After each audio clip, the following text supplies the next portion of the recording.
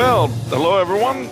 It's great to be back with you here on the never-ending struggle. As you know, we look at different chapters in Catholic Church history to see where things have been better, where things have been worse, and to see what guidance we can get out of them for living a Catholic life in the present day, which certainly is a very exciting time, if it isn't one of the best.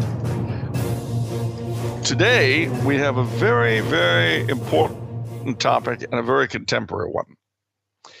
That topic, that subject, that person is Blessed Emperor Charles of Habsburg, the last reigning Emperor of Austria and King of Hungary. He was beatified by Pope John Paul II in 2004, and that's sort of interesting because John Paul II, Karol Wojtyła, was named by his father, a very loyal sergeant major in the Emperor's army, for reasons we'll explore shortly. He named him after his emperor. And so in a very strange way, the Pope created his own namesake. I've never heard of that happening in the entire history of the church, so enjoy it. The feast that he was given by Pope John Paul II was, in fact, not the day of his death, which was April the 1st, but October 21st, which in real time right now is tomorrow. You'll be seeing this, it'll be 2 days in the past. But October 21st is the anniversary of his wedding to Princess Zita of Bourbon-Parma, who herself is a servant of God with a cause of beatification all her own.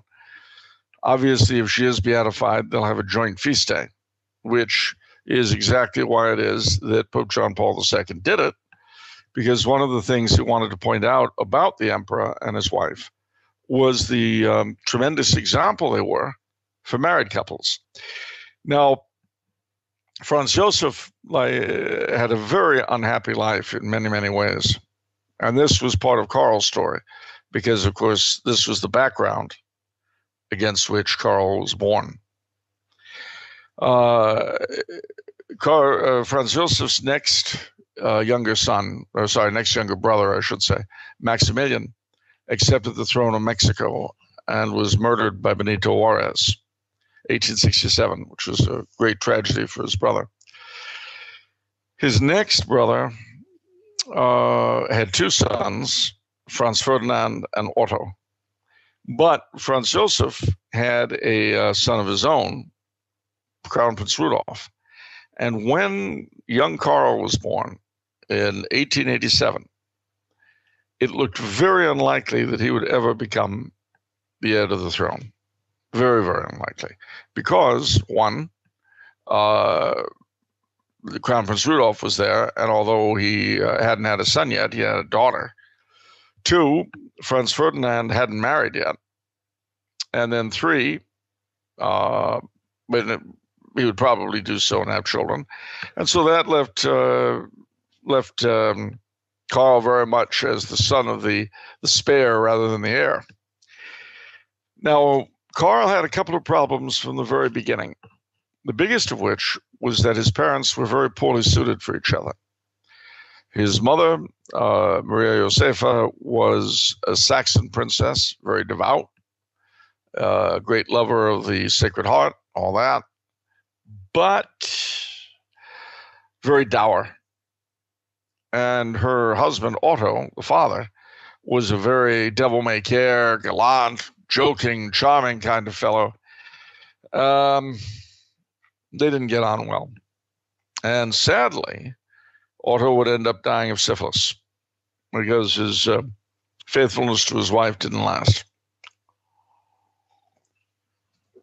Against this backdrop, however, it's important to bear in mind that, like every other Catholic royal house in Europe, the Habsburgs had their own specific kind of devotion and piety, the so-called Pietas Austriaca, a great deal of devotion to the Eucharist, the Passion, especially the instruments of the Passion, some of which they owned, the Blessed Virgin, and particularly Our Lady of Loretto and the Rosary. And then the other newer devotion which was really embraced by the family that came along, was the Sacred Heart. And in fact, Carl would become known even as a young boy for his devotion to all of these.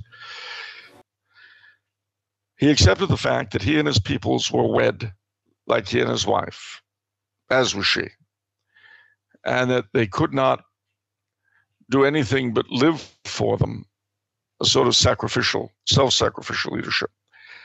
And he risked everything for the good of his people, to include his peace attempts, which when they were exposed gave him all sorts of trouble. Because at that point everyone was, oh, well, you see, his heart's not really in the war. Well, it wasn't. He wanted to get out of the war. The war was a terrible thing. Tons of people were dying for no real reason. He wanted, like his uncle, Franz Ferdinand, to federalize the country, but there wasn't much he could do about that unless the Hungarians agreed because of his coronation oath. As the war went on, things got tighter and tighter and more difficult. The blockade became tighter. But in all likelihood, they would have survived it had it not been for one man who made himself truly Kaiser Karl's nemesis.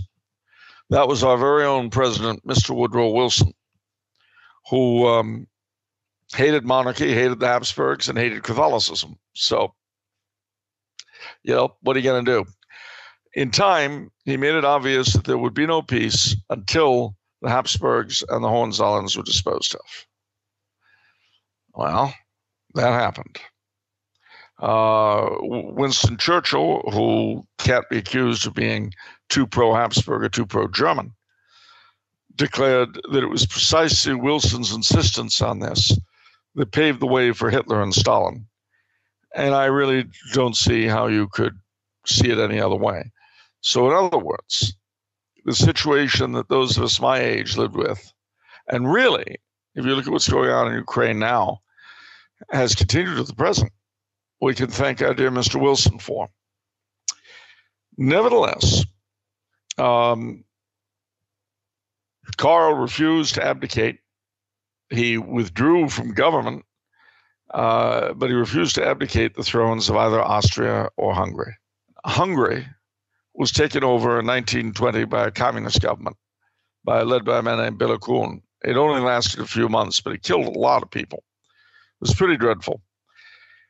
He was defeated by a man who had been a close friend of the emperor's, Admiral Horthy, who in fact had been his ADC at his wedding.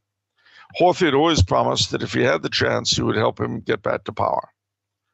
Well, Karl believed him, and so in March of 1921, through a real cloak and dagger set of adventures, he got back to Budapest and saw Horthy and said, all right, I'm here.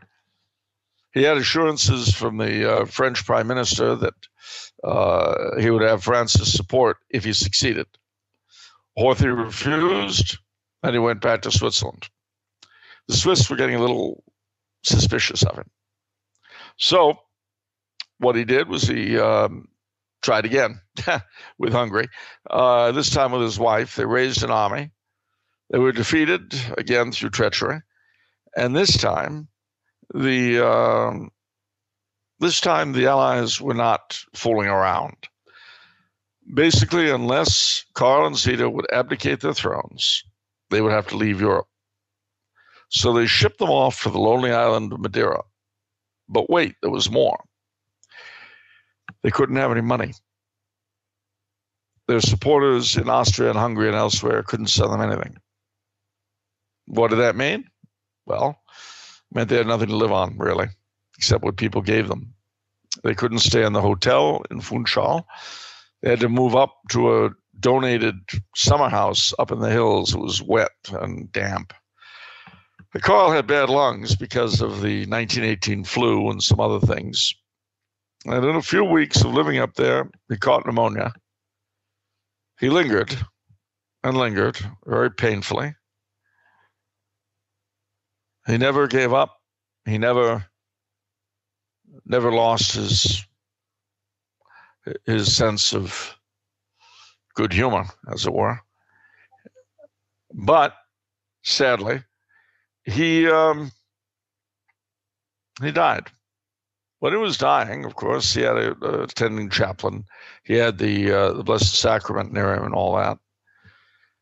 But he said that he was dying, he said that he was suffering, that his peoples might come back together.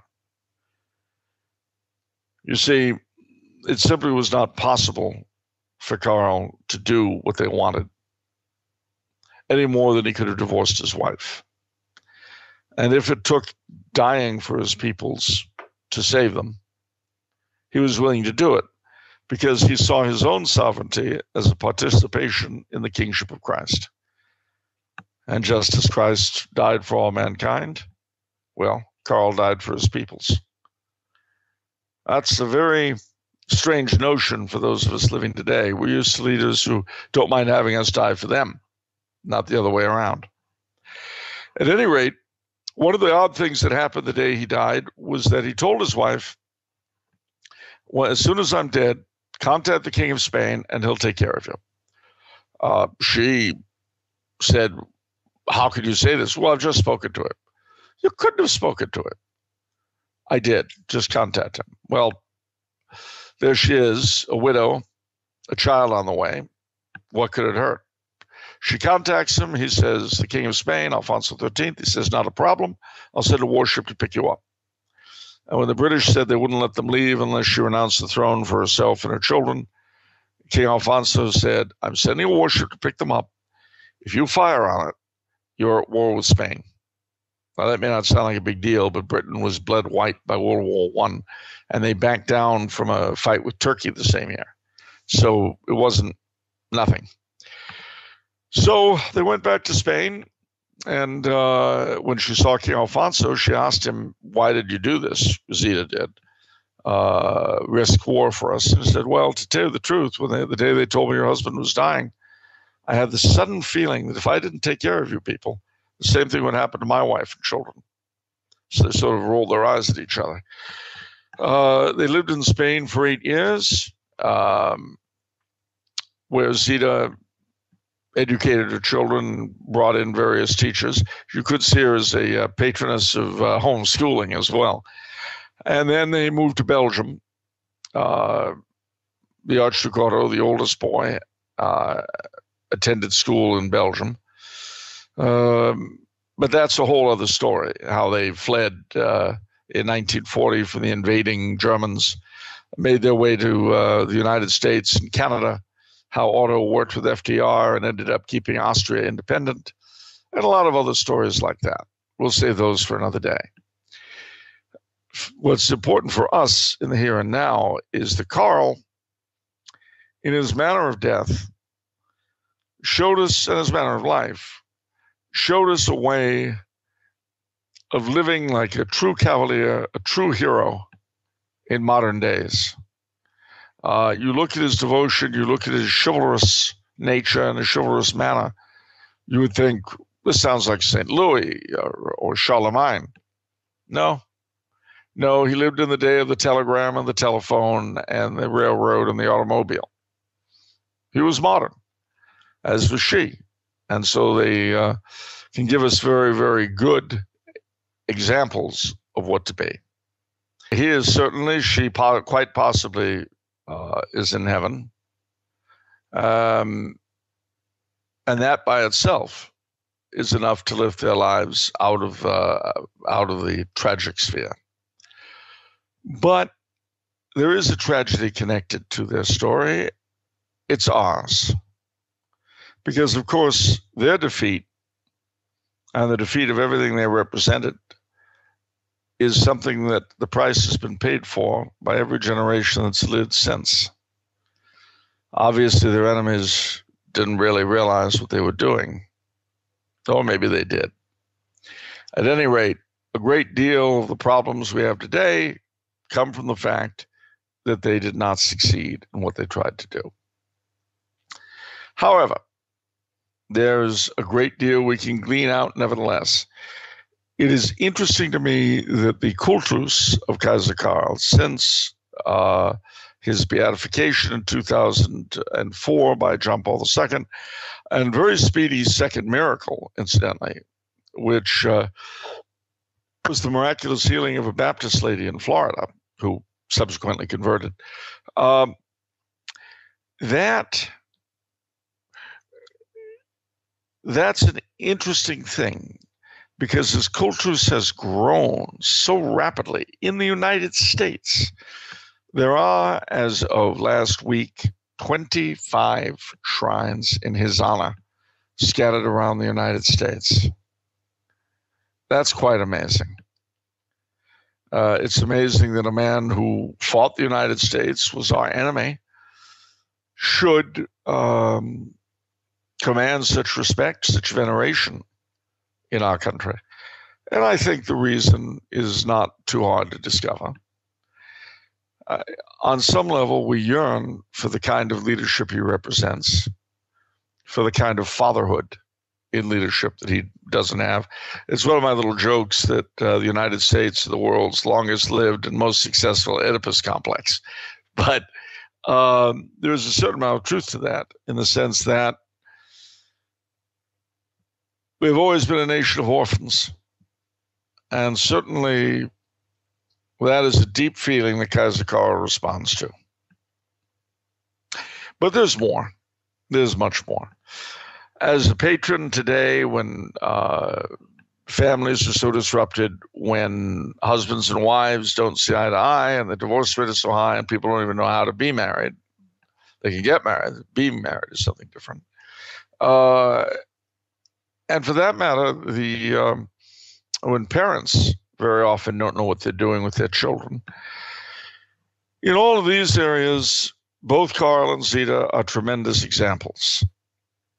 He is a tremendous example of the sort of sacrificial leadership, as I say, that we don't have, but that we actually can exercise, those of us who are in any position at all, from father of a family to manager to employer to whatever. We can definitely look to him as an example of what leadership should be.